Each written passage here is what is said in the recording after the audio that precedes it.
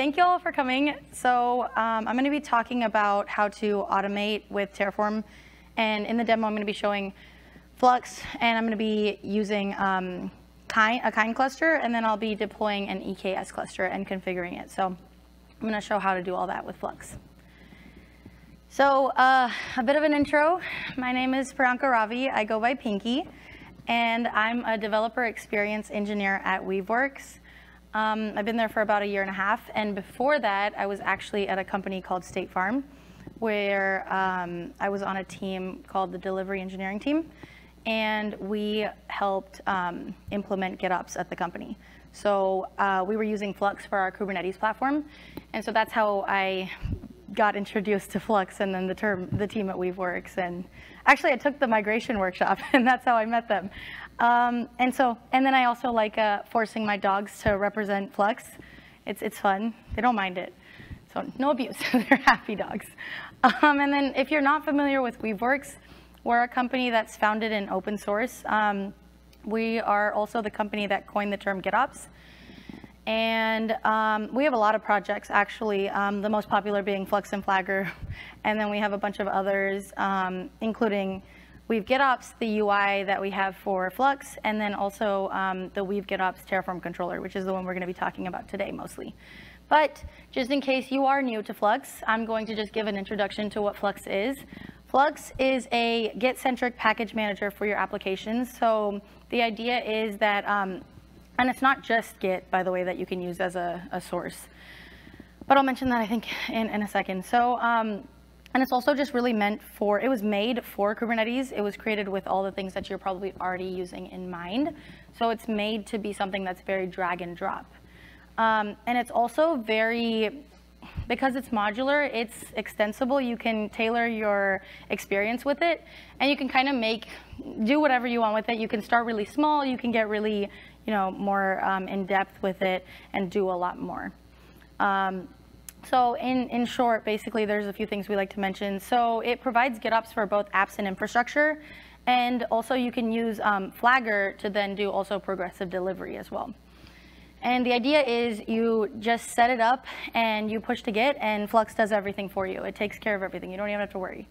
And like I mentioned earlier, since it was created with Kubernetes in mind and everything that y'all are probably already using, it works with your existing tools. So you really just install it onto your cluster.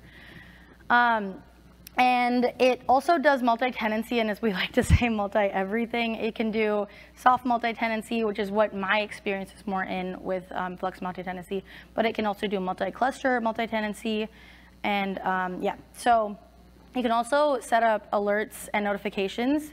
And so that way, like, let's say you do a Git push, you can immediately be notified that a change has been made.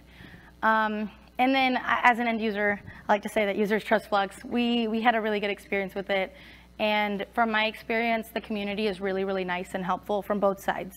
And so it's really, like, we really welcome anyone to come join our CNCF Slack and reach out and have a chat with us.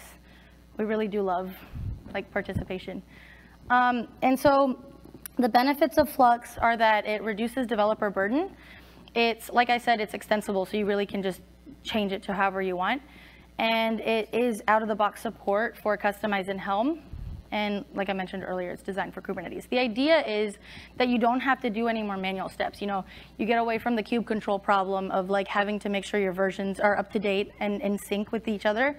And also you can, you're not as likely to be at work on a weekend or working on a weekend trying to fix a deployment that you manually did on Friday. I don't know if anyone else has ever had that situation, but I definitely have. So brief overview of like the architecture of Flux. Flux is a set of Kubernetes controllers. If you're not familiar with Kubernetes controllers, they are the things that control basically the lifecycle of objects in Kubernetes. So updating it, creating it, deleting it, etc. So the controllers are as such. So there's the source controller, which pulls artifacts from your source, such as Git, repos, S3 buckets, image registries, OCI registries, Helm repositories. So it does a lot of things that so it's not just Git. And then the customized controller. So it's named such because it is using customization. So what that means is if you're not familiar with customization files, there are things that you can do with like overlays. You can set certain, like specify certain files that you want it to apply. And so it's looking for a customized file in customization.yaml within the folder that you tell it to apply from. But if it's not there, it's going to just recursively find all the YAMLs that are there and then basically create its own customization.yaml in its brain and apply those. So it'll apply all the manifests that are specified there. And then the Helm controller actually manages deployment of the Helm charts, and it is using like the true Helm API, so you can still use the Helm CLI to interact with Helm charts afterwards. And then the notification controller, it's pretty cool. It handles inbound and outbound events. So it can do things like notify you in Slack, like I said earlier, if a change has been made or if drift is detected. But it can also listen for a webhook from GitHub or whatever to see that like, oh, there is a change. So the way that these controllers work is that they're running on a sync interval. We call it a reconciliation when it does run, and the idea is, so like if I set it for every 10 minutes, then every 10 minutes the source controller is gonna go check my source and see if there's any new manifests to pull. But with the notification controller set to listen to it, you can actually say, this webhook is triggering the source controller to then go pull it. So you don't have to wait the whole 10 minutes if you're unlucky. And then the image controllers work together to update YAMLs whenever a new image is available. So you can set it up using Semver to like say a range to say if it's minor changes, then go and pull in the change and actually push it to Git, and that way it'll immediately deploy it as well. Okay, so I just put this together. I just really like pointing out reasons that I like it. There's one feature that I like to mention here, and I'm actually going to mention it more when I talk about the Terraform controller, but depends on is a feature that's really cool, because if you have things that are back-to-back, then you can actually say like, I want this, let's say a database. I want this database to be stood up before my application runs or it'll error.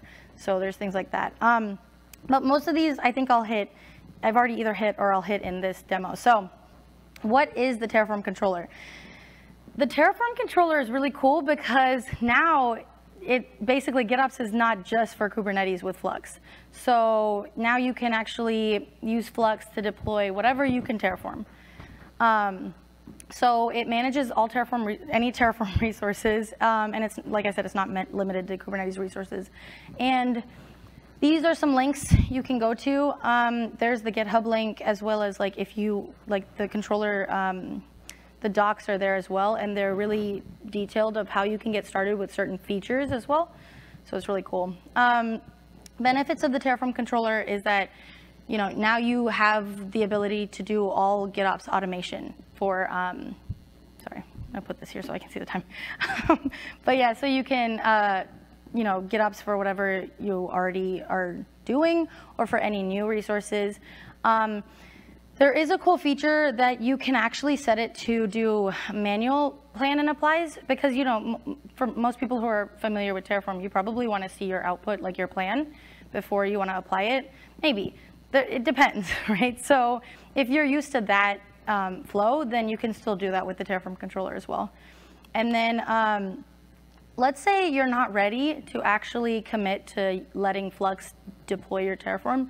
You can still set it up to listen to your Terraform resources, and it actually checks live state. So that way, let's say for some reason someone went in and deleted something, you can set it up to just notify you. It doesn't have to actually go in and automatically apply it for you, but you can still set it up to let you know, just so that you're aware, of any drift detection that happens. And so then, so the features I want to mention for the Terraform controller, and it's really a growing project, so the new features are always being added to it as well. But like I said, you can set it up to do manual and auto approvals. And what you can do with that is you can set it up to output your plan, to output your plan as a config map, and in like human readable form. So you can actually see it with like the pluses and minuses that y'all are familiar with Terraform. And then you just change the, you can change the, I'll show you in a second, but you can change like the flag that it'll give you in the code. and then push it to Git. So it'll give you like a SHA, and you just put it in there and say like, yep, this is great. I saw it, I like it, and make it happen. So then you just push that to Git, and it'll apply. And then, like I said, drift detection. It also accepts a list of config maps and secrets as variables. And so this one, I don't want it to like confuse anyone because I've seen some confusion around it, but by default, the state file is stored as a secret in Kubernetes with the Terraform controller, but that is just the default. And honestly, that's obviously not like a very good practice for bigger workloads, because a Kubernetes secret would not be enough to hold some of those bigger state files. So this is just like if you were just playing around with it and you didn't want to set it. But in this example that I'm going to show, I'll actually be using Terraform Cloud as the backend. But you could use if you're already using S3 buckets, you can keep using that. Like, you can set it up to do whatever you want as the backend. It's pretty easy to set. Also, it has health checks, so you can set those up as well to notify you and stuff like that.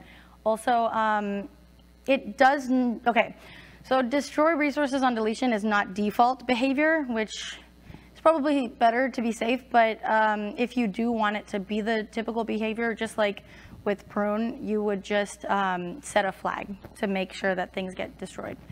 And then you can write outputs to a secret, which I'll show. And one thing that's really cool recently is that, it's been a little bit, but is that it actually runs concurrent jobs now. So they added runner pods to it. So it's able to handle, they did a test with, I think, 1,500 modules, and it was very fast. So with that, because there's runner pods, you can actually customize it. So you can customize the image you want to use. You can set the number of runner pods you want it to do. You can do things like that. So it also can use, just like Flux, it can use OCI artifacts as a source. And there is the ability to force unlock state if you need. And then it integrates with Terraform Cloud and Terraform Enterprise as well, which I'm going to show. So, yeah. So I don't like playing around with the live demo gods. So I deployed everything yesterday, and I'm going to like walk through how I did it, especially because don't want to play around with the internet just in case. So, oh, that's really small, I think. So is that better? Yeah, okay, okay. Well, you're in the farthest back, so I believe you. Okay, so the way that I set this up, so to get started with Flux, the easiest way and the most recommended way, the way I like best, is to bootstrap it. So using the Flux CLI, you can run a Flux bootstrap command. It looks like, I think I still have it pasted. Yeah, it looks like this. So it's just, that might be too small too. Yeah, sorry. So it's this bootstrap command, and I'm just saying, you know, create it under my my group, and then yeah, so then it's saying create this repo. Create this repo. In this case, my repo already existed. So Bootstrap can actually bootstrap into existing repos, or if it doesn't exist, it will actually create it for you. So it requires your GitHub token or GitLab token, whatever you're bootstrapping into. And then that path is actually saying, this is where I want the Flux namespace files to go. So I ran that command, and then if I go in here, so if I was bootstrapping it new, it would have created these 3 middle files. So the GOTK, well, I'll start at the customization.yaml. So it would have only had these 2. And so this is, if you're not familiar with the customization.yaml, this is what it looks like. And so it's, in this case, it's saying just apply these 4 files. So if I left one out, it would just not apply it. And then it creates this GOTK components YAML, which is the one with all of the components that make up, you know, Flux. So it's got the namespace for Flux system. It's got all the controllers in here, any resources that it needs. And then the sync is how you actually set up Flux. So you have a source that's telling the source controller to listen to this URL here. And it's telling it every minute to go and pull from the main branch. And then you have a customization, which is telling it to go apply what's in this clusters kind folder path. And this is actually applying every 10 minutes. And so, and like you can see, so this prune true command is the one that I was talking about earlier, referring. So if I actually delete things, it will prune them for me. Okay, so then, sorry, lost my train of thought. Oh, okay, so that's how Flux was set up, right? And then how did I install the Terraform controller? It's through a Helm chart. So if I go in here, you can see a Helm repo and the Helm release. So this is telling the source controller, hey, go listen to this Helm repo every hour. And then this Helm release is actually the one that says, this is how I want the actual Helm chart to be deployed. So it says, you can also put values in here. And yeah, this is also saying every 10 minutes, go apply it. So that's how that was stood up. And then I'm also using, I'm using Weave GitOps Enterprise. Weave GitOps, there's an open source version of it too, but I was taking advantage of this fun feature. Sorry, should have logged in before. Okay, but yeah, I was, there's a couple of things. One is that there's the Terraform folder in here, the section in here that shows you your Terraform resources. So I thought that was cool. But the way I was actually setting up my Terraform was through using templates, which is a feature in Weave GitOps Enterprise. And the idea is I have this YAML in here. Let me find it. Templates, okay. Yeah, so, sorry. I have this template in here that's a kind GitOps template. And what it's doing is it's creating this template that's telling, that's putting all these things in here, like the vars and everything. And it's all templated out. So I have variables. Let me find one, sorry. Let me keep scrolling. Yeah, so I have variables in here that are then gonna be inputted through here. So the idea with this is because it's able to set up, let's say I want 10 different EKS clusters, I could just copy paste and then change them every time I want to, every single reference to it. But in this case, I can just hit use this template and change the cluster name, and I can create as many as I want. And this will actually create a pull request back in GitHub. And so, or I can preview it and copy it and paste it in, which is actually what I did in this case, just because I was trying to put it in a specific location. But yeah, so in here, if I go, then it actually created this file. One second. It created this file. So what this is doing is, so very much like I showed with the customize and the Helm release, it's gonna be a kind Terraform. So this is gonna create an object, a Terraform object within Kubernetes, and that's what the Terraform controller is looking for. So in here, if I scroll down, so this is that line that I was mentioning earlier, the flag, where you can basically change it to be, if you just remove the word auto and literally just put empty strings, then it will actually do a manual apply. It won't automatically apply it. And then when you're looking up the Terraform object in Kubernetes, if you do a,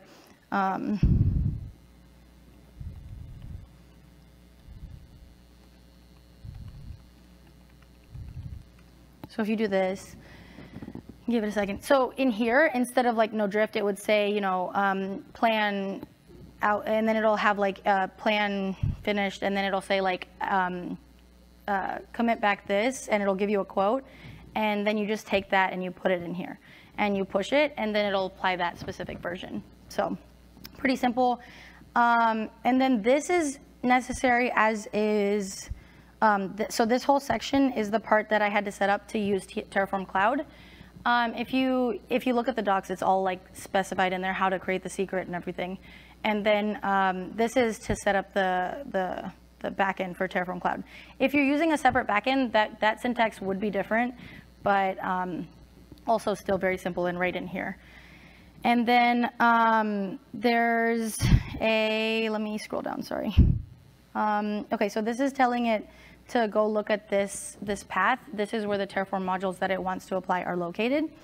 And then I have these variables that I've passed in, as well as there's this line down here that says write outputs to secret. So this is actually saying that whatever this module is outputting, write it to a secret called TFC WeGo demo core outputs.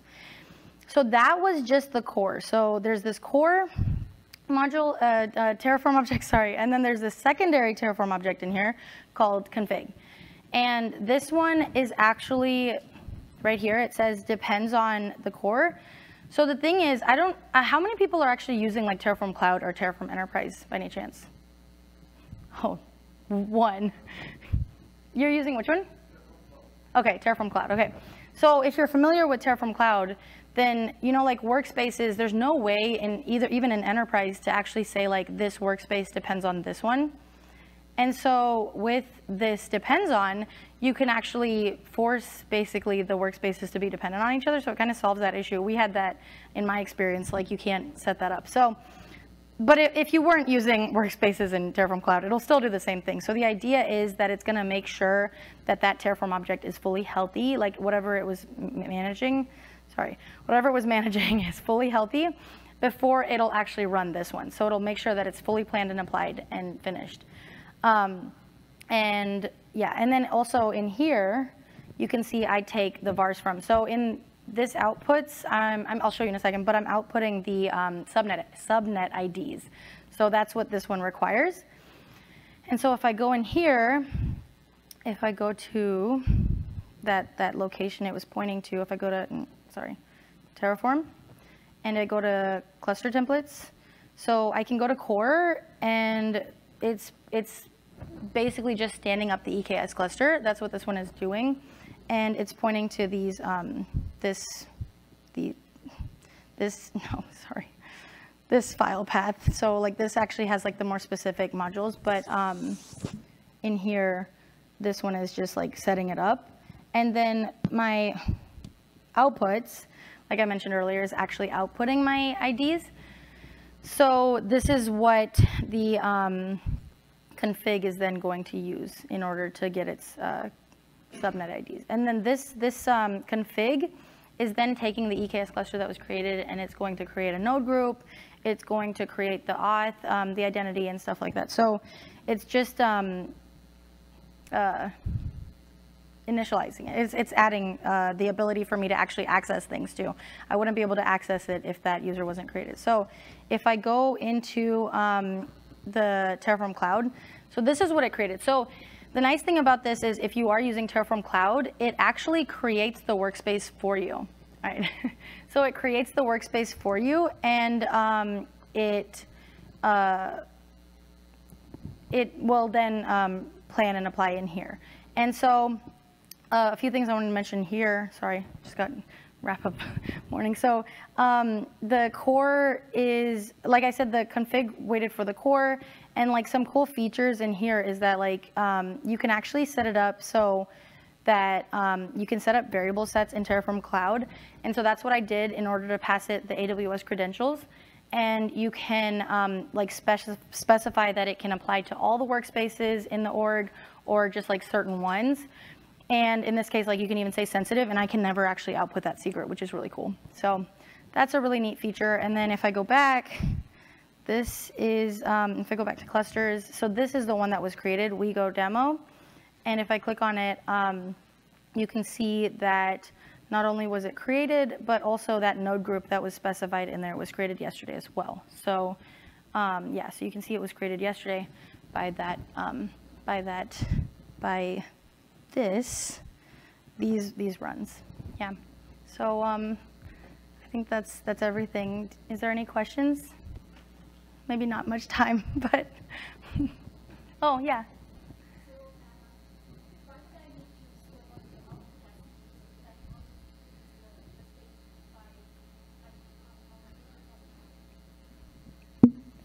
Sorry. So I see that we are storing the output of the configuration in a secret. Yeah. And I want to understand why do I need to do that? Because I can always get to the output by... Yeah, so I'm doing it in this case just so that I can say in the second one that, hey, go grab the variables from the secret.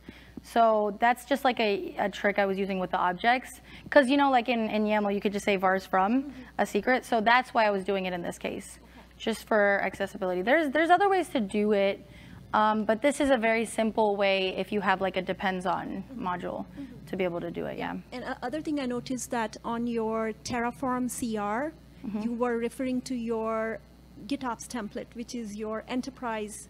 So how does that work? Because one's open source and other one's is enterprise, right? Is that just working for your demo, or is this something that we can do as well? Sorry, I'm not sure I'm fully following. Sorry. Okay, so if you go back to your if you go back to your Terraform CR, right here. Okay. Weren't you referring to your No, so I think I understand what you're saying. The template was just used to create this file. But like, if you don't have to do that. You could just create this file from scratch. If it says Terraform object, the Terraform controller will listen to it. I was just showing it off because I think it's really cool to be able to just create multiple at once. Yeah. No, but you don't need to use that. Yeah, it'll work without the templates. Oh, and then like one thing too is that in here it actually shows your resources. But if you were like, you can still see applications. So there's an open source version of this UI, and it'll still show you your applications and sources. The only thing Terraform is kind of like, it shows the Terraform objects in the enterprise version, which is kind of cool. But yeah. All right, thank you. Oh, and then if you are interested, we do have this QR code will take you to any other like happenings within the like Flux world here at Open Source Summit and GitOpsCon. You had a question? Yeah. Is this limited to just TFC or TFE, or can I use like S3 backends for the TF state? Like I said, it stores it technically backend by default as a secret. But it's really easy to set up. You just, instead of saying, I think I have it commented out in here actually, or I thought I did. But instead of this, you would just say like, I think it's backend config. S3 and it's pretty easy. You can just set it up to point to whatever. Gotcha. Yeah. We were just doing this because this actually will also create your Terraform Cloud workspace, but you could do it the other way and it would still work with TFC. It just wouldn't create it. Yeah.